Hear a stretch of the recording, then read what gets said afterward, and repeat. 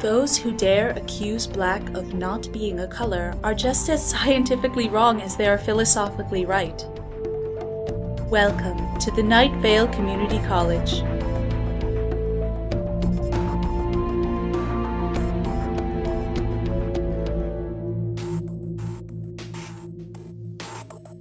My fellow students, today another insectoid species has just been discovered by Biology Bob, Professor of Biology. It has 7 wings, 14 eyes, and a lot less than 300 legs. It might also be a normal 3-winged bug, with wings flapping too quickly to be counted. Once again, this amazing discovery has been credited to the mutant bug living in room 38.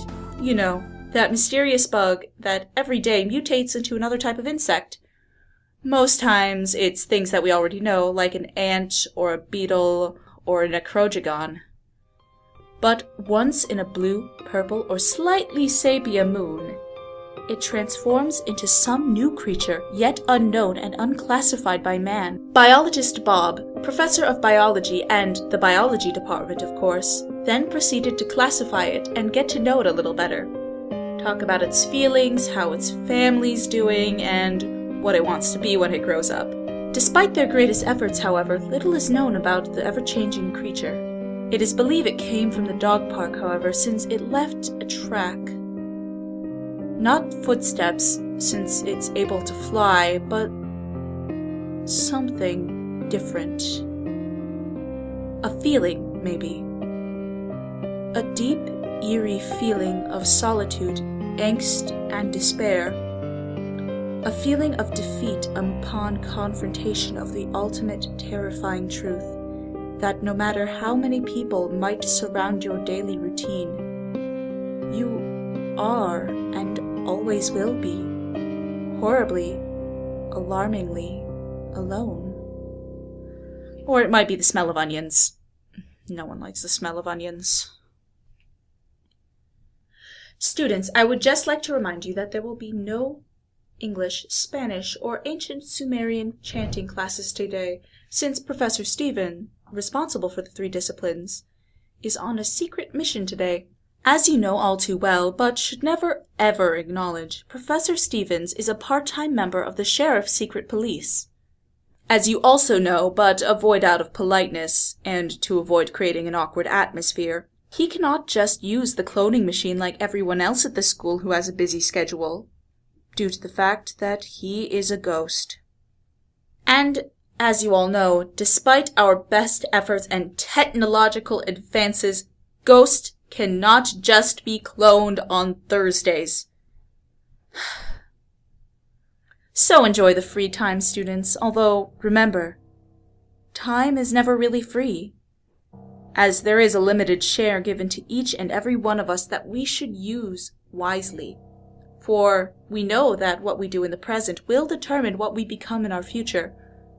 And because every month we have to sacrifice a child to the great college clock to avoid its fury and complete obliteration of time itself, of course. But the moral lesson we can take from this isn't as interesting. And now, an advertisement from fellow student Ann Peters, you know, the farmer's daughter from the marketing department, about her father's imaginary corn. Have you ever gotten hungry? Have you ever imagined how it would feel to get hungry? As a consequence, have you ever imagined how it would feel to eat? If you have, and I know you have, I can read your mind. You probably tried to imagine how food would taste. Except you weren't able to because your imagination is just not that good. But don't worry though, my poor, uncreative friend, because someone has managed to do it for you.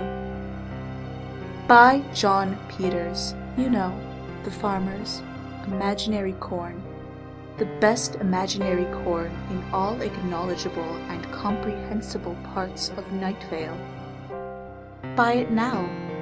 Really, buy it now. This message contains a cryptographed spell that will make you suffer horribly unless and until you buy an unimaginable amount of imaginary corn. Do it, you poor souls. Do it. And now, students, I leave you with Jerry the Parrot.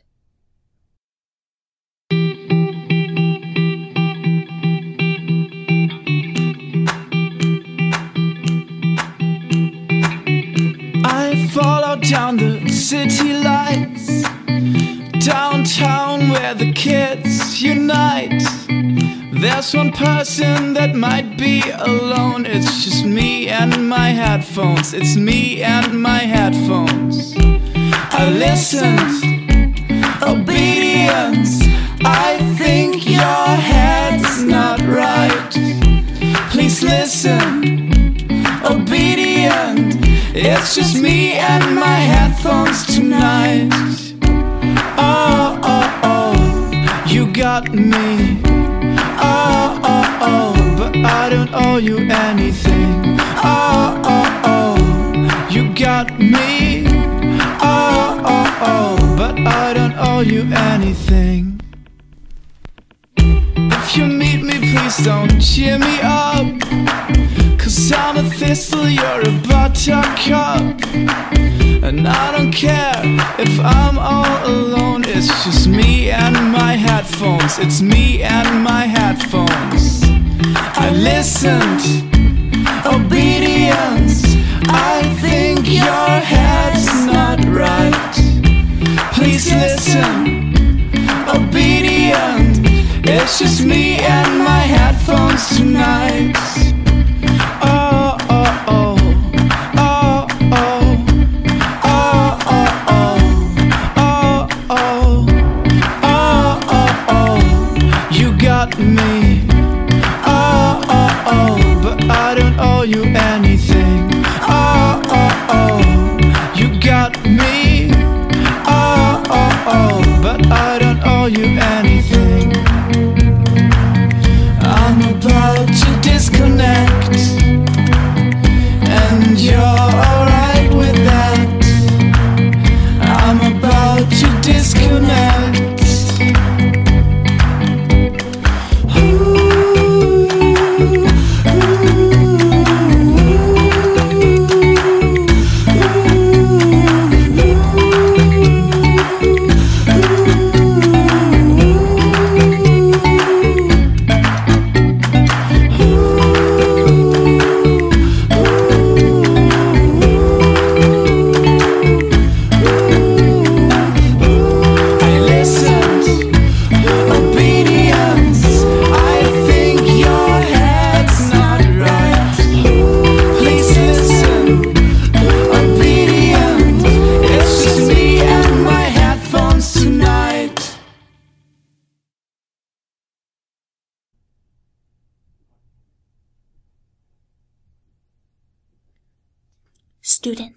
Students, can you hear me?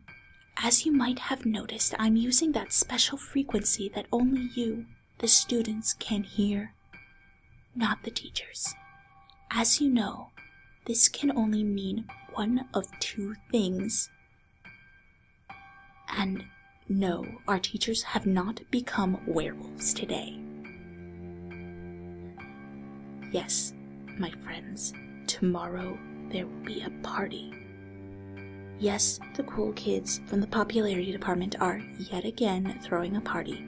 Some people are saying that they're doing it way too often and that the parties are starting to become boring for being the same thing.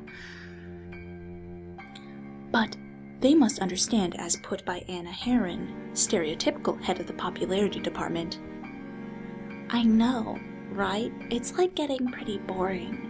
But, like, there isn't just much to do here. You know? We can't even make rules for different days anymore because, you know, like, hello. We had to stop wearing pink since Wednesdays was cancelled. You know, everyone's just throwing parties. Like, it's what we do. We were cooler in high school, really. Indeed, they can't even text mean things about each other anymore. Not since cell phones were prohibited because of the incident. However, Caddy Coleman, the non-stereotypical head of the popularity department, the only department known to have 2 heads, as a homage to Miss Brittany, the first queen bee of our university, who was actually a 2-headed bee, says that this party will be a little different. It will be a costume party, and it will be themed. No one knows what the theme is, and it will be revealed as a surprise in the middle of the party, and naturally everyone who is not dressed according to the theme will be executed. There is also a special guest, the faceless old woman who secretly lives in your home. True, no one will be able to see if she's truly there, since she is always just out of your sight, but we will know. And you know what they say, knowing is half the brutal, merciless, bloody war that we have to fight every day just to get by. As you can see, the party will be pretty cool. Guys, let's give them one more chance, okay? We never know what might happen. No, seriously, we never do. Even when it is happening or already happened, we just can't get ourselves to understand it or describe it. It's actually pretty weird. Anyway, party. Of course, only cool people are invited. That excludes dorks and obviously cyborgs. As we know, cyborgs are not and never will be cool. If you are not cool, by which I mean you have not been marked by the branding iron of coolness by the popularity department, nor have made the 12-hour rituals to sacrifice your soul for something as ridiculous and futile as the acceptance of some random people that you will probably never see again in a couple of years. Just proceed to ignore this message and wait for more instructions that may or may not come. Members of Department X are also not invited. Not because they're not cool enough, but because they do not need an invitation. If they want, they will enter and they will party. If such a thing happens, remember, do not approach them, do not attract their attention, and do not, I repeat, do not call any of them Carl. Because that would just be awkward, because none of them are named Carl. The party will be happening at the Unknown Center Annex. Since no one ever uses it or knows why it exists, the time will be sent to you telepathically. The rules are as usual. No dorks, no cyborgs, definitely no cyborg dorks. Androids will be allowed with their Android identification card to make sure they're not undercover cyborgs. You cannot bring beer. Nonetheless, you will bring beer. Fatalities only after midnight. Chanting only in the chanting areas with appropriate measures. No drinking while teleporting. And do not take balloons to parties. We're not kids anymore. We should be more mature than that, for shame. Also, do not, under any circumstances whatsoever, bring onions. No one likes the smell of onions. And that is it. Party on. Students, an update from biologist Bob, professor of biology and the biology department. They would like to apologize. The new bug species was, in fact, not new at all. Its constant movement, plus the fact that biologist Bob, professor of biology, lost his glasses, and he cannot see without those things, had led them believe that it was an unknown creature, when in fact it was just a normal average fly. In fact, he had lost his glasses several weeks ago, and upon further inspection, it has been found out that the mutant bug was not a mutant bug after all. From day one, it has always been just a normal, average fly. The biology department is profoundly ashamed, and a poll has just been opened for everyone to vote on what their punishments will be. I, however, will vote for no punishment at all. Listen, students, we all make mistakes. Even when we try our best, sometimes we just fail. Hard, miserably hard, almost hilariously hard. But failure helps us learn. After all, isn't that what we are here for?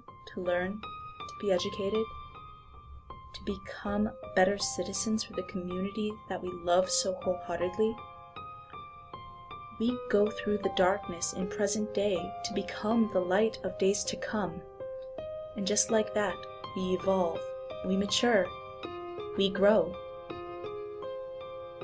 May you remember that, fellow students, and good luck in your daily journey. Goodbye. Thank you for listening. The Night Vale College Radio is a fan podcast written by Leo Falcone in homage to the Commonplace Books podcast, Welcome to Night Vale, by Joseph Fink and Jeffrey Craner. Please support their show. The host's voice is Gabriela Robles. This mysterious voice in the credits is Emily Lombardi. The opening song is The Temporal Fields by Wald Fagali. Find out more at waldfagali.com. Jerry's song was Me and My Headphones by Cargo City. Find out more at cargocitymusic.com. Background music by Muji at music.tumblr.com. Want to know more about our podcast? Follow us at Tumblr at nightvalecollege.tumblr.com. We guarantee your Tumblr will not, I repeat, will not murder your neighbor's dog with a red wrench. Today's proverb: don't believe everything you see on TV. Don't believe everything you see. Don't believe everything. Don't believe. Don't.